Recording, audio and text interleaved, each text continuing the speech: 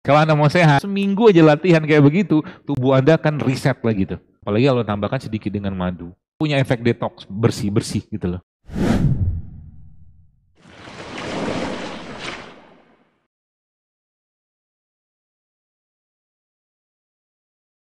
Jadi sebenarnya ada bahan-bahan yang Allah ciptakan di sekitaran kita ini, Bapak sekalian, teman sekalian, yang memang mereka punya fungsi untuk cleaning, repairing, fixing, balancing gitu loh.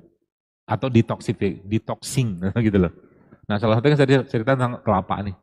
Ya, kata guru saya, dia bilang, saya belum pernah nyobain, tapi kata dia kalau ada racun tikus, dia bilang, dimasukkan racun tikus yang cair, kata beliau, itu kalau dimasukkan ke dalam air kelapa itu, dia katakan dia akan mengkoagulat,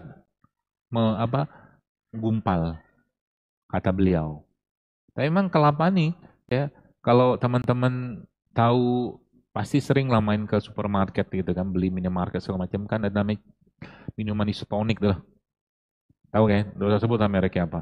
Ini minuman isotonik paling baik di dunia, menurut saya.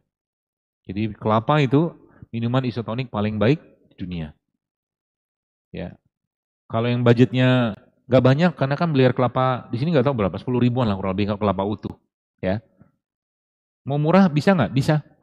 Beli yang kelapa tua, 1.000 dapat. Iya kan? Kadang-kadang dibuang sama abangnya airnya. Ya kan? Itu juga top, isotonik masih itu. Ya, mampir ke pasar beli sebentar gitu kan, air kelapa tua, dan itu detox dia, tek tek tek tek tek. Apalagi kalau tambahkan sedikit dengan madu, ya kadang-kadang saya tambahkan sedikit dengan garam. Kemudian apalagi teman sekali yang punya efek untuk mendetox ya. Sebenarnya yang saya tahu sebagian besar rimpang-rimpangan ini ya, ini punya efek detox, bersih-bersih gitu loh. Kunyit, jahe, lengkuas segala macam. Dan menariknya, saya pernah nyoba, saya bikin ini nih, kunyit ini saya potong-potong, saya hancur gitu kan, kemudian saya shake. Itu rasanya lebih asik. Saya shake pakai shaker itu, ya. Ini mukosamah namanya, ilmu mukosama. Jadi orang cuk, cuk, cuk, yang keluar kunyit. Tapi kunyitnya sudah saya kasih madu, madu dikit, kasih garam sedikit, kocok. Kadang-kadang saya tambahkan dengan jahe, saya cuk, cuk, cuk, cuk gitu. Itu rasanya mantap banget, mantap banget. Makanya di kafe itu saya nyoba, sebenarnya itu kafe uji coba sebenarnya. Ya, itu dari yang mulai anak kecil sampai orang tua itu bisa minum di sana. Ya, dari kemasan semua kita buat seperti menyuplai minuman kekinian gitu loh. Dan mereka bisa minum, ya, dari rasa segala macam. Seperti itulah. Ya, jadi ini bahan-bahan ini termasuk tadi saya katakan kunyit. Jadi kunyit itu kalau teman-teman buka juga beberapa datanya, kunyit, lada hitam itu punya efek dia memicu otofagi tadi itu, self eating. Ya. Jadi kalau nanti Bapak Ibu yang bikin resep kunyit misalkan kunyit jahe gitu kan atau kunyit serai misalkan itu biasanya saya tambahkan dengan apa tuh namanya lada hitam. Sebenarnya saya berharap dari acara ini ya ke DKM sih. Mereka-mereka ini dikenalkan. Ya, dalam bentuk saya kira mungkin masjid cukup punya dana untuk membelikan ini dengan anggaran sebulan bangsa 3 juta udah berlimpah banget ini nih. Ya, dibikin dalam mungkin dispenser, dibikin rasanya enak, tapi orang kayak infus water gitu loh, semacam itu loh. Atau mungkin dalam bentuk minuman-minuman kekinian bisa sebenarnya. Sehingga apa? Kita nggak lupa dengan gennya. Kita ini kan gen Indonesia. Orang Indonesia kan gen ini semua. Gak ada, mungkin sebagian besar orang tua kita pasti pernah minum jamu. Pasti, nggak mungkin nggak. Ya, setahu saya. Ya makanya dikembalikan lagi gen itu. Ya, gen itu kita kembalikan lagi dengan apa? Jadi bikin dispenser yang isinya rimpang-rimpang ini, tapi dia nggak old fashion gitu, nggak kuno, tapi dia punya nilai lebih gitu kan. Murah tapi punya efek yang luar biasa. Jangan sampai ya kita malah justru kayak sekarang di mana-mana saya kadang-kadang nauzubillah min zalik, tapi mudah-mudahan tidak. Udah setengah 6. Kalau begini terus pola makan, ya Anda, nih teman-teman lah ya, para pemuda-pemuda mahasiswa ini saya sudah banyak sekali dapatkan, ya 20 tahun sudah gagal ginjal banyak. Banyak. 20 tahun. Zaman dulu kan gagal ginjal lah 50 gitu-gitu lah. Sekarang 20, 30 tahun sudah sakit jantung. Saya bilang ya wajar dan memang dia yang menyiapkan tubuhnya untuk sakit kayak begitu. Wajar. Ya nikmatilah kalau mau kayak begitu terus. Ya. Makanya saya bilang, coba nih, saya teman-teman ke teman-teman mahasiswa lah khususnya. Satu aja saya minta kepada Anda untuk menyelamatkan generasi ke depan. Satu aja. Kurangilah gula pasir itu aja deh, gak usah banyak-banyak. Kalau bisa stop. Semua minuman yang Anda minum, makanan segala macam, kalau bisa stop gula pasirnya. Karena apa? Karena tubuh kita sangat tidak bisa ketika gula dari gula pasir atau gula olahan itu masuk, dia kayak lama-lama kalau naik turun tuh konslet dia. Nah itu fatigue tuh dari situ sebenarnya. Makanya pagi-pagi ya bayangkan misalkan ada di sini sarapan ya nasi uduk misalkan atau mungkin bubur ayam lah, ya kan? Bubur ayam kadang-kadang minumnya juga teh manis, gula lagi, gula lagi, gula lagi gitu loh. Semuanya gula, wajar. Ya selesai kuliah, nauzubillah min zalik, sudah dapat penyakit juga dapat. Ya, itu terjadi. Itu teman saya yang kuliahnya di Madinah itu begitu cerita. 25 tahun dia. Selesai kuliah di Madinah, balik-balik temannya konsul ke saya. Ini sudah kena jantung dan diabetes. Wajar saya bilang. Satu minuman soda itu Anda sudah tahu berapa gula pasirnya dalam satu botol. Itu sudah tahu semua kita. Makanya kayak begini menurut saya gitu kan. Ini penyelamatan generasi ke depan. Ya, jangan kita biarkan terus-menerus. Palingan kita adalah kebaikan dari kebiasaan makan kita wariskan kepada nanti anak-anak kita kalau sudah menikah, misalnya kayak begitu. Ya, nah itu ya beberapa bahan-bahan kayak begini teman sekalian, termasuk juga kopi juga. Mungkin sudah lihat ada beberapa postingan saya, termasuk dari TikTok kita kan kopi itu bagus sebenarnya, asal jangan pakai gula pasir, plain aja. Bahkan kopi itu bisa membuat orang berkurang selera makannya.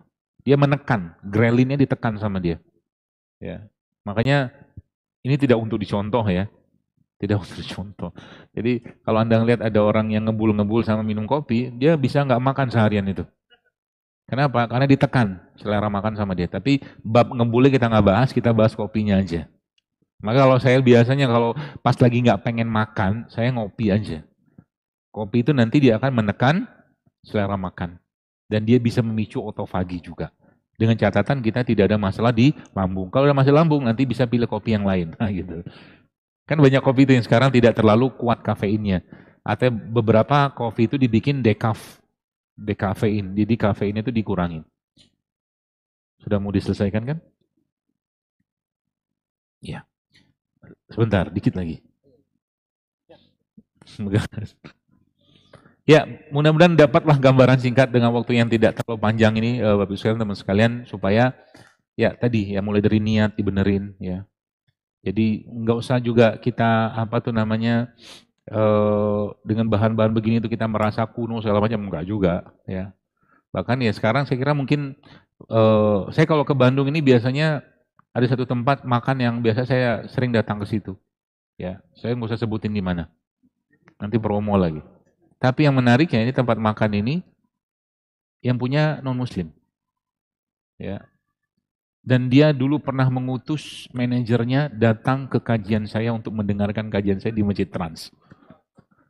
Waktu saya datang ke sana, dia bilang, ini apa yang saya sampaikan itu sudah terterapkan atau diterapkan di restorannya beliau. Gula pasir nggak ada. Saya tadi makan, kalau Anda yang makan asinan Betawi kan ada kerupuk warna kuning tuh. Lihat kan? Situ ada kerupuknya tadi. Tadi saya ke situ. Tapi nggak pakai terigu. Jadi kalau sudah ngerti mazhabnya Zaidul Akbar, mazhab golongan Zaidul Akbar. Rulesnya jelas. Kalau Anda mau sehat, terigunya di stop. Itu rulesnya, idealnya. Terigu di stop, gula pasir di stop, nasi putihnya dikurangi, minyak goreng dikurangi, itu rulesnya. Kalau mau sehat. Ya, berarti kita nggak boleh makan apa-apa? Enggak, dilatih dulu. Makanya sering saya bilang, itu seminggu aja latihan kayak begitu, tubuh Anda akan reset lagi tuh. Selama seminggu tuh nggak ada tepung terigu dalam segala bentuk makanannya. Ya, nggak ada gula pasir, nggak ada minyak goreng, nggak ada nasi putih, karbo dapatkan dari sumber yang lain, tenang aja. Ada kentang, ada jagung, macam-macam. Di situ tadi itu ada eh, kerupuk sorghum. Ya, kerupuknya sorghum. Warnanya kuning. Saya tahu kuningnya jelas bukan dari pewarna, tapi dari kunyit kayaknya nih. Saya makan tadi. Terus dia karena nggak pakai minyak goreng kan, dia goreng. Saya tanya ini pakai air fryer atau pakai pakai goreng, digoreng. Udah kenal saya soalnya. Digoreng dok. Dia bilang, oh iya. Saya pasti tebak, ini pasti gorengnya pakai minyak kelapa. Ya, pakai minyak kelapa. Dia bilang. Oh cakep, rasanya enak. Saya tadi minum satu minuman, itu isinya kunyit. Susah saya ceritakan, ini cuma omong aja gitu loh. Ya, jadi nanti Anda bikin sendiri aja. Ya, bahkan ibu itu mantap lah menurut saya. Meskipun mohon maaf ya, dia berbeda keyakinan dengan kita, tapi waktu zaman COVID itu salah satu resep saya dia pakai, dia bagikan untuk zaman COVID kemarin. Bahan bakunya adalah kunyit itu. Begitu ya. Jadi mulai apa namanya dibangun habit sehatnya, teman sekalian. Karena sayang, bener. Saya lihat sini saya sebenarnya kajian saya itu saya lebih banyak ngomonginnya ke orang tua. Saya mau terima ini kenapa? Harapan saya datang banyak pemuda atau mahasiswa. Kenapa? Karena harap-harapnya dari ya berapa orang ada sebelum mungkin 100 orang kayak begini, ada 2 orang yang berubah sudah bahagia saya. Sudah bahagia. Dari 2 itu akan berkembang lagi.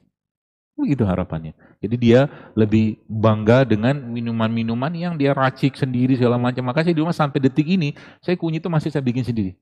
Di rumah masih saya bikin. Di rumah saya punya shakernya, saya anu sendiri segala macam. Karena apa? Boleh saya bilang teman sekalian, ini banyak banget obatnya dalam ini loh. Kalau kita tinggalkan di ini, Bapak sekalian, masya Allah, sayang banget. Banyak banget obatnya di sini. Anda mau apa? Semua di sini.